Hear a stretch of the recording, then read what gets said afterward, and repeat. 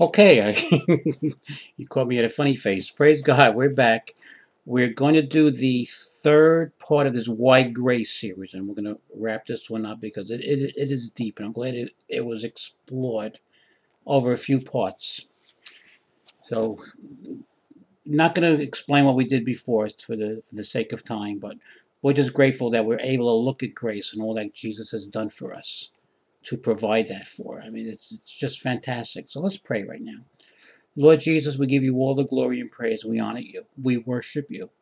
Pray again that you just come upon us, Holy Spirit, to touch the deepest depths of everyone's heart, to see what grace really means to them personally. Because, yes, Lord, it is a personal walk, and you are doing that walk in them, and you have the personal word for each and every one of us. And that is what we deeper pray, mostly a deeper awareness and revelation of your love, of our need for you, and the deepest depths of the pain to be healed in our hearts, so that it will be your life in us, live through us, that people will see. Thank you, Lord. And for those who are not Christians, I pray they see their need for you and will accept you as Lord and Savior, all because of your grace. Amen. Praise God. Okay, so we saw how much Jesus loves us. It's just remarkable. I'll be reading again from the book. Are you under law or under grace? Being free to love God daily. I mean, that's critical. You think about that. Being free to love God daily. Book I wrote a few years ago after an extensive study on law and grace, because it's so misunderstood and so misapplied.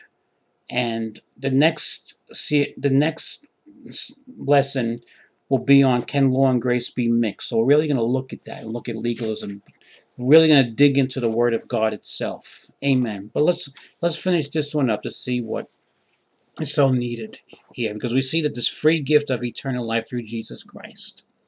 So with all the love and richness God has provided through Jesus, how could one not fall in love with Jesus every day? His love and richness await you every day. And if he already lives in you, it's already there, the love and the richness. So Jesus certainly has unconditional love and acceptance for every person. The Apostle Paul exemplifies it so well in his letter to the Philippians. I'm just going to read this. It's Philippians 2, verses 5 through 11. Let this mind be in you, which also was in Christ Jesus, who being in the form of God, thought it was robbery to be equal with God, but made himself of no reputation, and took upon him the form of a servant, and was made in the likeness of men. And had being found in fashion as a man, he humbled himself, and became obedient unto death, even the death of the cross. Wherefore God has highly exalted him, and given him a name which is above every name, that at the name of Jesus every knee shall bow, of things in heaven, and things on earth, and things under the earth, and every tongue shall confess that Jesus Christ is Lord, to the glory of God the Father. Hallelujah. See, Jesus has done it all. He came out of heaven. He left eternity and came into time, our time. Lived like us, became in the form of a servant, died for our sins. And now God has risen him from the dead, restored that human relationship with us, if you accept his free gift invitation of eternal life. But we see Jesus as God will be highly exalted, and every tongue shall confess and every knee shall bow that Jesus Christ is Lord. He's King, to the glory of the Father. Hallelujah. So here's a good saying I like to read. Jesus gave up his life as man in death in order to share his resurrected life as God in us now. What Christian would not desire to have this intimate love daily? It makes no sense not to. So Jesus Christ became the Lamb of God that was slain for every sin ever committed.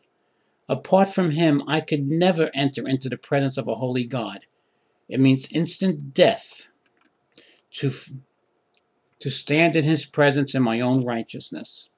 My flesh, sin nature, could never do this. However, now I can stand in the righteousness of Jesus, because his righteousness is my righteousness.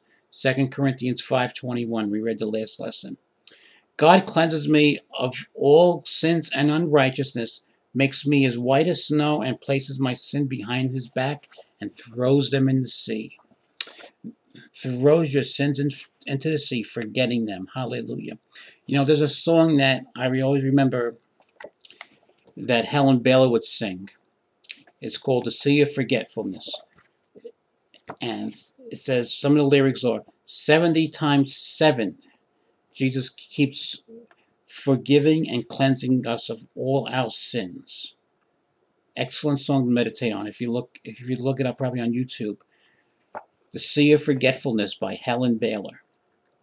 So if God continuously forgives us and cleanses us, no wonder it becomes natural to love Jesus back and embrace this love.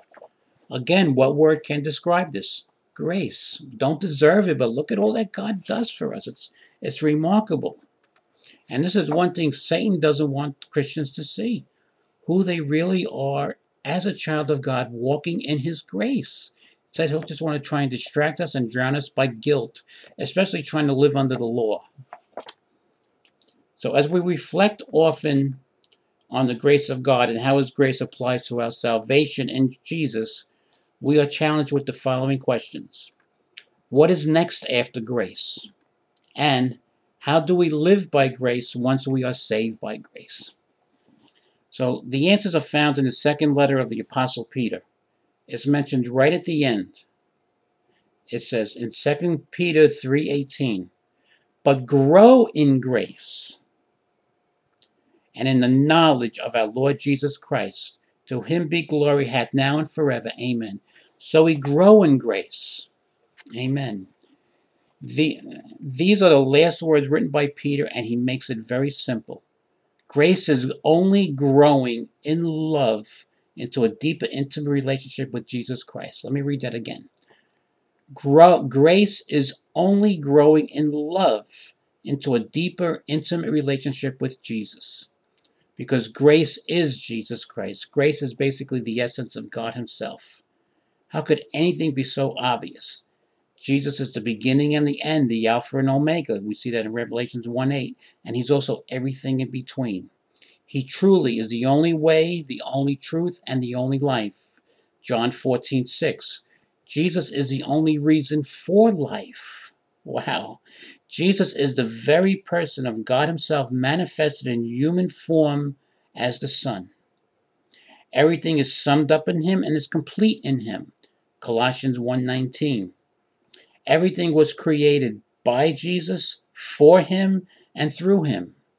Romans 11:36. Colossians 1:16-17. So really, you can't get more specific about life than Jesus Christ. So when you think about grace, all you think about is Jesus Christ and all he's done for you.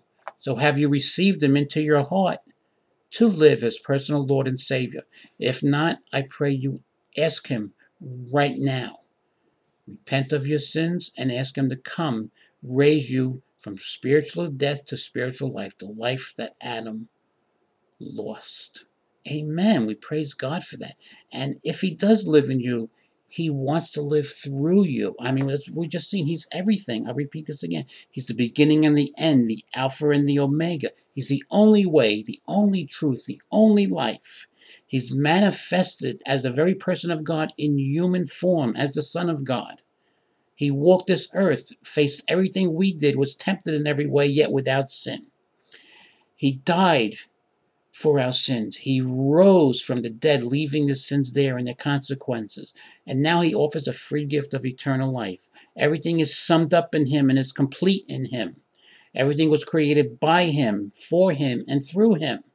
So it all comes down to Jesus Christ. Grace is Jesus Christ. And as Peter says, when we grow in grace and the knowledge of Jesus Christ, it's growing in that personal, intimate relationship. Don't miss this point. It's not about doing things, keeping God's commandment. It's growing in his love. And as we'll see further as we look at this, love becomes the primary motivation. Paul writes, love is the fulfillment of the law. Jesus is the end of the law.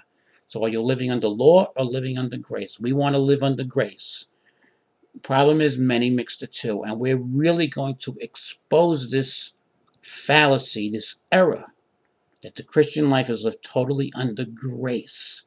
Law is important, but once law shows us our sinful, evil nature, it points us to a Savior. Jesus Christ. And we're really going to look into that as we get into the next sessions about can you mix law and grace. So we really want to give God a great praise. Here's another verse too to help you grow in the grace and knowledge. In Colossians 3 and 4 says, our life is hidden with Christ in God, and Christ who is our life.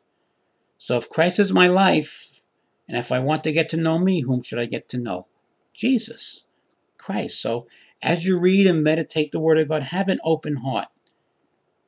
Silently, humbly ask the Father to make Jesus more personal in your heart at this present moment. Hallelujah. Be silent and still and just be convinced that everything lives to Jesus. So that's going to conclude our point on why grace. As we see, it's only because of His grace. And now we're going to continue with the next video looking at the Word of God, specifically Old Covenant law and New Covenant grace. Can law and grace be mixed? We're going to look at the book of Romans, not the whole book, but a lot of key scriptures that point about law and grace, and it's a lot. Then we're going to look at the Acts 15, I call the First Grace Conference, where this legalism was really challenged, where at the time it was believed, yes, what salvation is only in Jesus' name, but there was some from the Pharisee camp who became Christians and said now that the Gentiles and non-Jews became Christians, they must now be circumcised and required to obey the law of Moses. That's mixing law and grace, so freedom really put in. And then we're going to look at the book of Galatians, where Paul really exposed this fallacy. So this grace plus gospel, like I like to call it, is not. And God's really going to expose it. I'm going to be so dependent on Him. So can law and grace be mixed? Never. The grace plus gospel is an error from the pit of hell. Lord, we thank you and praise you. We love seeing the importance of the law. We love seeing what grace really is, growing in an intimate relationship with Jesus Christ. What a joy. We thank you and praise you and look forward for the next series. Yes, Lord, we lift you up. Amen. So what a joy it's going to be. What a joy it really will be as we look further at the studies, growing in this relationship with Jesus Christ. And we are using the Word of God. Even though I'm reading from a book I wrote, it is so much scripture we will be looking at. That is right there. Amen. I just want in my heart to pray one more prayer before our next study. Dear Lord, we love you and cherish you so much. We are nothing without you. Therefore, Lord Jesus, with total dependence on your love and on your grace, we ask you now to open our hearts and eyes to what you desire to teach us about law and grace. Come, Holy Spirit, burn the love of Jesus into us. Glorify Jesus in our lives. Amen. Amen. Be in prayer. Understand the depths of this. Watch the previous videos that are out there, because we're really going to get involved with this. Can law and grace be mixed? No. Glory to God. Amen. Take care.